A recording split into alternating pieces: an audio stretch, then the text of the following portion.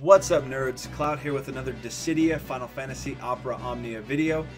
Today's video is a tips and hints for part 5 of Vanille's special event that she has right now.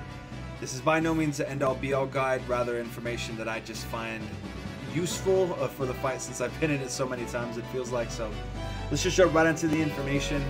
Vanille's special event, Girl from Oribra, is going to be available until Monday, February 26th. So we have 2 weeks to complete this event.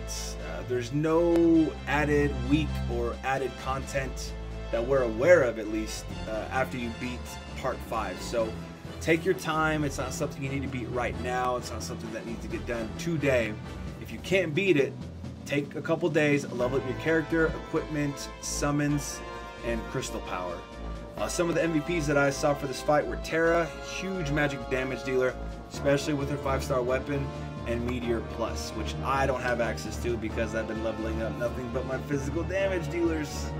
Yuna, Vanille, and Hope are getting synergy bonuses due to the relic draw being in their favor. Yuna is a bravery battery. A useful hint that I have for her is you can utilize her Asuna and give everyone bravery. If you have her 5-star weapon, then everyone gets healed from status ailments. If you don't have her 5-star weapon, then only one person you can select, but everyone gets bravery, and that's really key with her. She can buff, if you have characters that are at break or about to be at break, or you're concerned for them, Asuna can bring up their bravery. It won't heal them, but it'll at least give them bravery. Vanille also gets a synergy bonus. She can also use Dispel once you get her to Crystal Power level 20. If you want to go a certain route with Vanille, you can Dispel the boss's Haste and Dispel the boss's Berserk, which we'll jump into later. Hope is a magic damage dealer against Strong, specifically because of his synergy bonus. Vanille, Yuna, and Hope all get 2x experience right now, along with Tifa, Zidane. I'm sure I'm forgetting another character, but utilize this time to level up your characters. We have 2 weeks to complete this content. It doesn't need to be done this moment. These are by no means the end-all be-all teams. Characters to consider bringing to this fight are any character that utilizes magic attacks. Edge has a magic-based attack. Vaughn's Red Spiral does Brave to HP. Y'shtola, Cloud's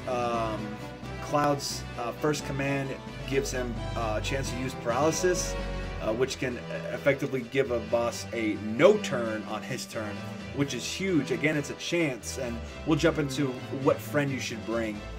The summon I think you should bring for this fight is either Odin, Shiva, Sylph, Ifrit, or Ramuh. For right now, Chocobo's great because it's inherently fast, so I'll cover that in guides for multiplayer fights, but for this fight you have 5 rounds to get through. So to get through 5 rounds, you're going to have enough time to build up your meter, especially for your summons.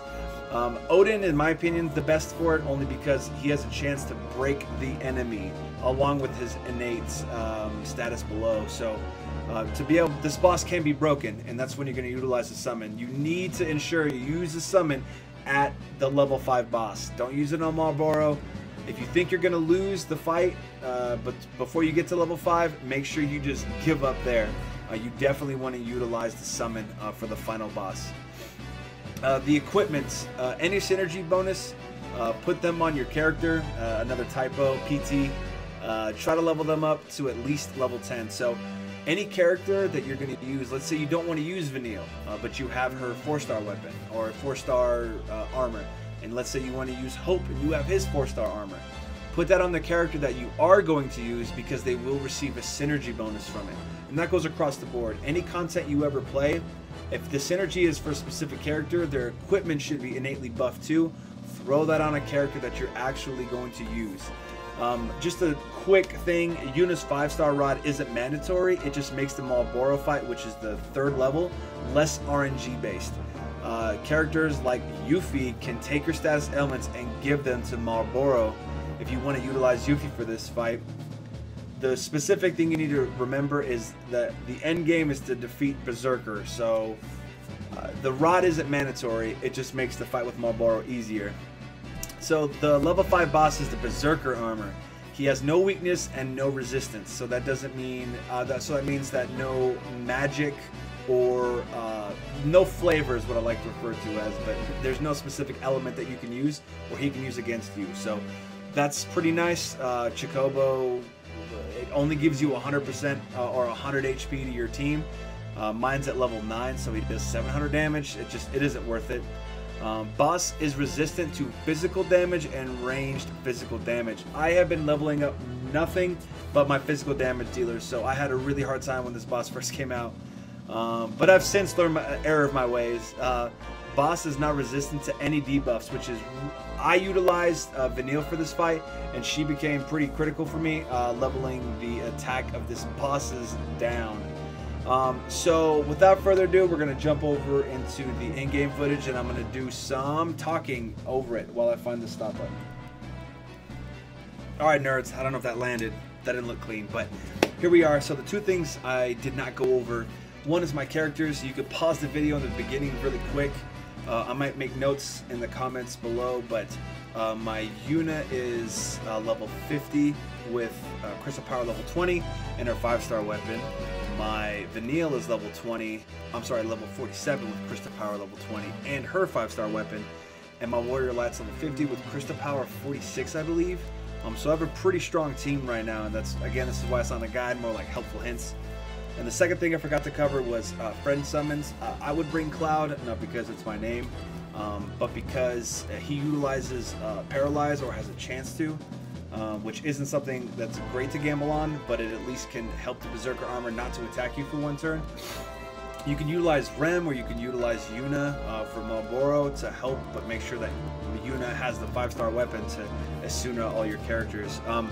So I'm going to be talking a lot. If that's not something you guys like, please let me know in the comments. But alright, so the first fight's already dead with.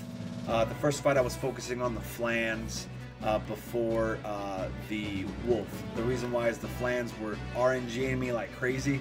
Anytime they were over 700 bravery, they demolished me. They always did HP damage. Now, my goal for this fight right now is to not get broken, right? I don't want to get broken. So that was my main goal going in this. And I was able to make it, but one of my characters did perish. But again, this trial's here for 2 weeks. We have plenty of time. So there's nothing too special in the first two fights. The Flans are resistant to physical damage, so having those magic damage dealers are nice. So Malboro, so right out of the gate, I use Deep Protect. A fun thing for Vanille, her 5-star weapon buffs her abilities, so it has 3 turns as a debuff as opposed to the regular 2. However, always use Vanille's Deep Protect before your other characters or before the boss. The reason why, the second your boss doesn't attack, that turn automatically goes away. So if Vanille goes and then the boss and you use Deep Protect, you're gonna defend, you're gonna help that damage mitigation, but honestly you're gonna waste that turn. So he used Bad Breath, and the thing with Bad Breath, he'll use it again and I'll explain, but Bad Breath does not do any bravery damage, does none. You can utilize all your HP attacks. The one thing you got to be careful for is if you utilize all your HP attacks, he uses Bad Breath and you're at 0 bravery, and your character goes first, that character at 0 HP, that character can get Brave poisoned onto them and get broken. So RNG plays a factor in some of these fights, most of these fights. So anyway, here I'm at. I've already used one Asuna. I look at my team. Vanille's hurting, and so was I. And Payal's going to do straight HP damage. So there's nothing you can do about that, really. He's at 0. One thing that I'm trying to keep here is I don't want to break him all the time. Just because there's a 0 doesn't mean you need to break them. I know you want to get as much damage as you can in, but the less that you break him, so I'll show you how. So he's using Bad Breath. Look at my characters. Look at their bravery. Doesn't be affected. Doesn't be affected.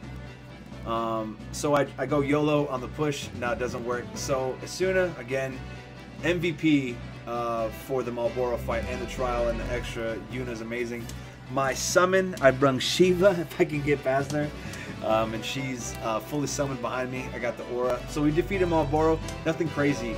Yuna takes away his Bad Breath. The only move you gotta look out for is Impale. A specific thing is keep that bravery down, right? Just because if your enemy is at 0 and you break them, they're gonna do a huge bravery attack. So jumping back over here, these enemies are resistant to physical damage, so I know I'm going to have a rough time with Warrior Light, but I want my Yuna and my Vanille to be as healthy as possible. The stats in the beginning, I know it doesn't look like it now, but both my Vanille and my Yuna have better stats than my Warrior of Light because of the synergy bonus of not only themselves, but their equipment. I don't have Yuna's or Vanille's 4-star armor, but I at least have their 5-star weapons, and they're at least level 10. So I've defeated those physical resistance pretty easily. I'm looking at the Berserker now. So here's where a lot of the issues come in. So he's attacking Warrior Light now. He already took down some of my bravery. I want to use Shining Shield. He's my tank. I need him to do his job. The biggest tip I can give you for this fight is to utilize bravery, but don't break him. So don't take him down to 0 and then break him to give everyone a break bonus. Don't do that. Bring him down as low as you think you can get him, and then the reason why is because you can at least identify how much damage he's going to do to you. So I know he's going to do 237. That barely did any damage to my Yuna. So I have the option to do a crap ton of damage. So I'm looking at the shield. I want to see when I'm going to attack again. Okay. So I've done my job. I've locked on him. I'm using my HP attacks. He's broken. I don't want to take any more. I'm going to Shining Shield on Vanille because she has less health than Yuna. It's not going to heal against, it doesn't heal against HP, but I want to utilize against her bravery. So I've shielded up everyone except for myself. I got one more turn for that. I use Deep Protect on the boss. So I'm just calculating, right? So 1000 HP, he's hasted himself. So Vanille goes next. I'm going to utilize, I got to take into account the bravery he has, the HP damage that I can do to him. So he's at 371, barely any damage. The biggest hint that I can give you for the part 5 of this fight is don't always break him. Give him some time. I'm letting him get his bravery back, and I'm just going to buff up my team. That is Suna. I have 7 charges. That's helped me out so much in this fight. The one thing that I do not do, which cost me dearly, is I never utilize Cloud. If I would have utilized Cloud at a significant point, which I'll bring up, my character would have survived. So again, now my Warrior Light shield is gone. I Deep Protect him again. It's Yuna's turn. I want to make sure that, again, I know my character's damage. My Yuna's going to do 550 to about 650. My Vanille's going to do anywhere between 600 to 800 damage. I know I had to break him there, but that's because I want Warrior Light to get that aggro. I want him to get hit. Again, I'm focusing on that HP damage, not always breaking him since he's already broke. Alright, so I have a chance to push him in the air. I'm going to look at my characters. Nope, they don't have any shield on them. Okay. So again, what I decided to do there, that's the 100% risky route. I knew he was going to buff himself because it said A, he was going to attack, or A himself. So I utilized Shiva here. I got lucky with a 1305 critical hit from that. I want to build my bravery. I want to take his down. He's buffed.